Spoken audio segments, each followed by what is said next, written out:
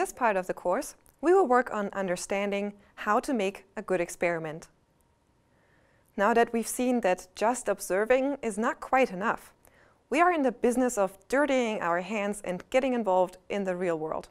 We will look how experiments work and why they help us identify causal relationships. Let us quickly look back at why we thought observation was not quite enough.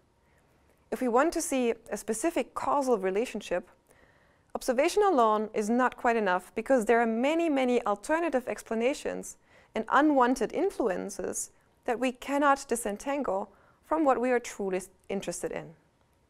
In a way, it's like trying to count the hair on the torso of a certain bee while she's crawling around in a beehive with lots of other bees. There's so much going on, it's pretty much impossible to get it right. You have no control over the situation, which makes it hard to answer your question. Instead, we want to create a controlled environment. That means isolate the bee, zoom in on the thing that we're interested in, the hair on her torso. The same idea applies to experiments.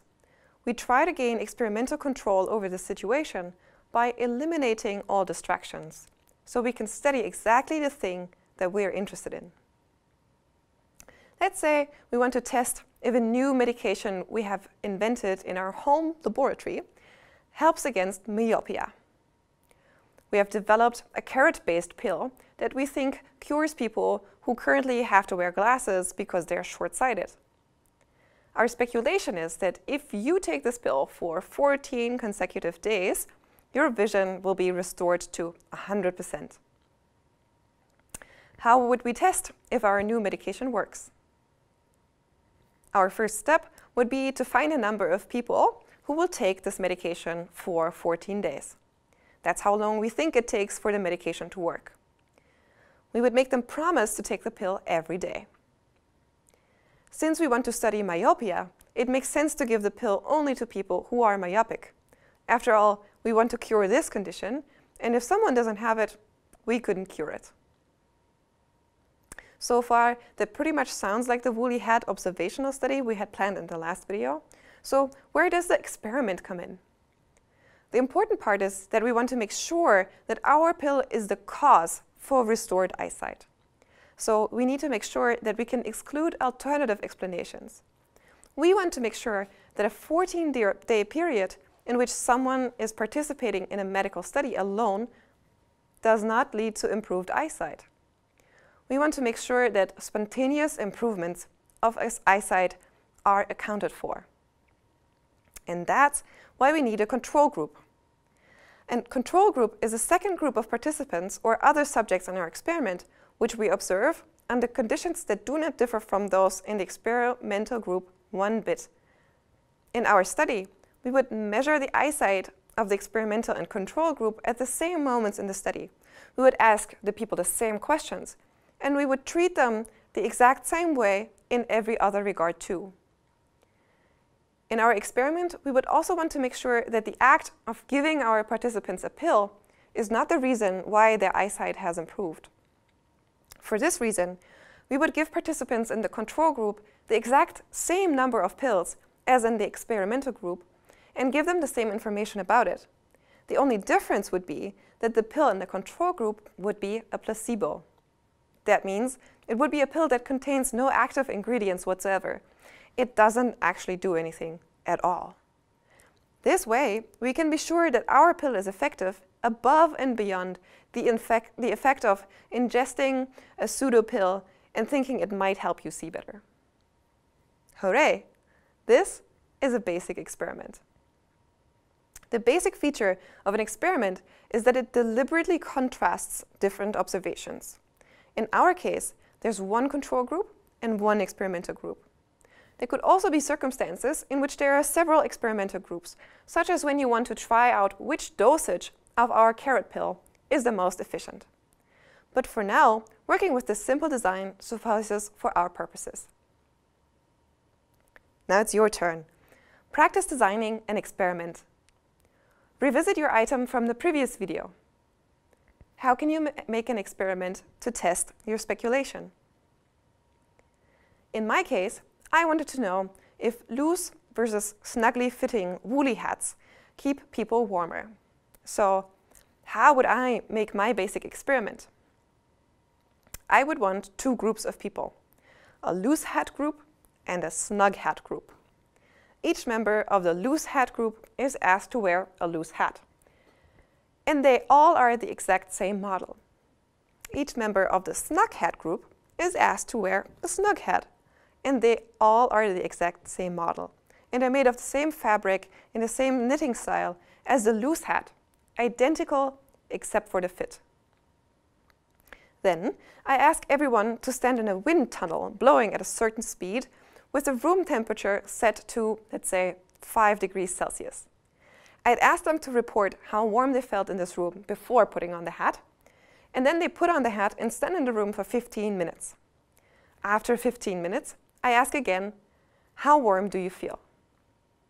The difference in the warmth between the loose hat group and the snug hat group is what I need to know to address my hypothesis. So far, so good. But you may remember that we were wondering how hair would influence finding out which hat works the best. This brings us to another consideration.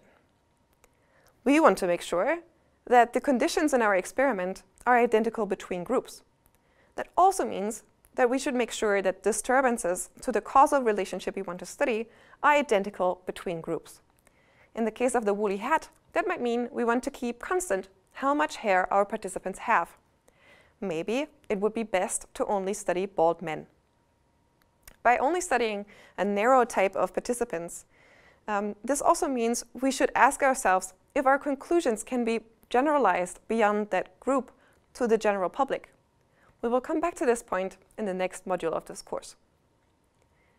There are a number of other factors we would try to keep constant, such as the gender and age of the participants in both groups. Identical twins would basically be our ideal test participants. But we can't run all of our experiments just with identical twins, right? So are there other things we can do if we can't control everything? There are two tools that can help us with this problem. We can try to assure that disturbances, if there are any, occur in all groups to a similar extent. We can do that by studying a large number of people or other subjects. In our hat example, if we study lots of people, we can be pretty sure that all kinds of hairstyles will come up as we go along. We could also record which hairstyles our participants have and use statistical tools to control for the effect of different hairstyles, so this doesn't cloud our effect of interest. Moreover, we can randomly assign our subjects to the groups investigated. That means chance decides if someone is in the one or the other group. In our example with the carrot pill or the placebo pill, which group of pill takers you would be assigned to could be determined by a coin toss. If you get heads, you'll take the carrot pill. If you get tails, the placebo pill. This brings us to another important issue. Neither the participants in our carrot pill study nor the administrators who interact with the participants should know who takes the carrot pill and who takes the placebo pill. Why? Because if participants knew they were taking the placebo, its effect would be meaningless, because participants would no longer believe that the pill could help and might therefore respond differently to our experiment. If the research staff knew who was taking which pill, they might treat the two groups differently, even without wanting to do so, which may cause them to have different reactions. Therefore, in our experiment, both the research staff administering the pills and interacting with the participants and the participants themselves should be blind to which group in the experiment, or we also call these groups conditions, so to which condition they have been assigned. We call this type of procedure double-blind. A quick side note on working with human subjects.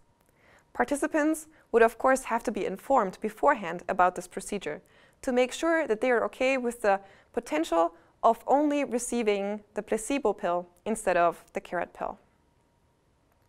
Finally, we would also want to make sure that our participants take the carrot pills or the placebo pills. This type of control is called manipulation check. we make sure that our intervention, our manipulation, was successful. In this example, this means making sure that everyone took their pills.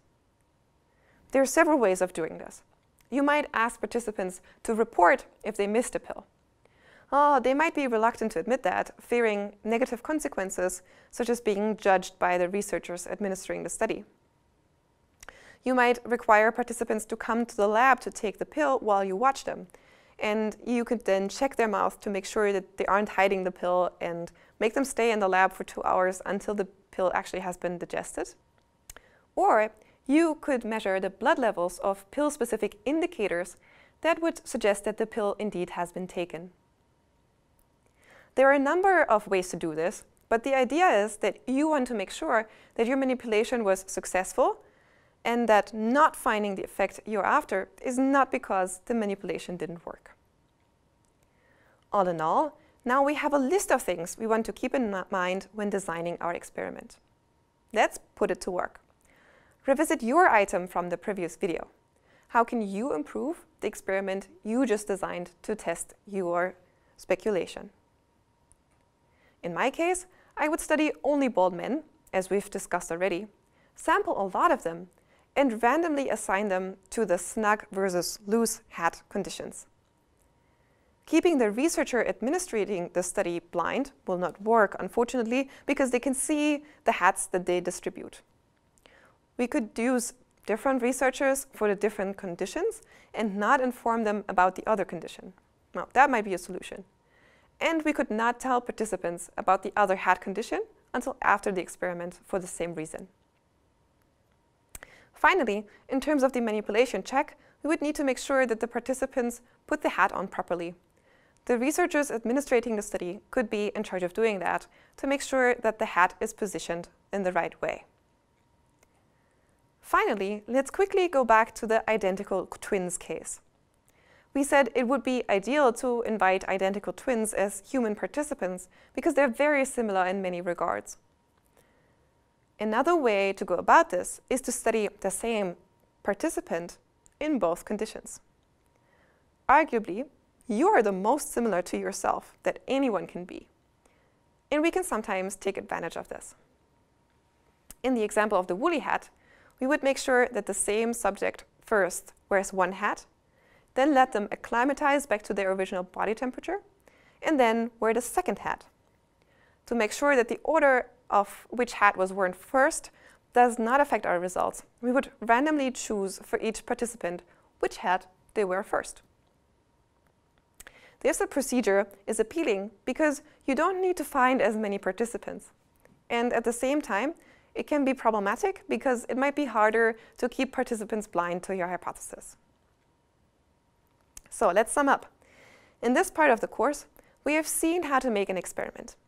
We have seen what experimental and control groups are and why it's important to keep disturbances constant between them. We have also looked at ways how that goal can be accomplished. In the next part of the course, we will see if we can spot bad experiments and improve them. We will also discuss more generally how to deal with shaky insight we might get from experiments.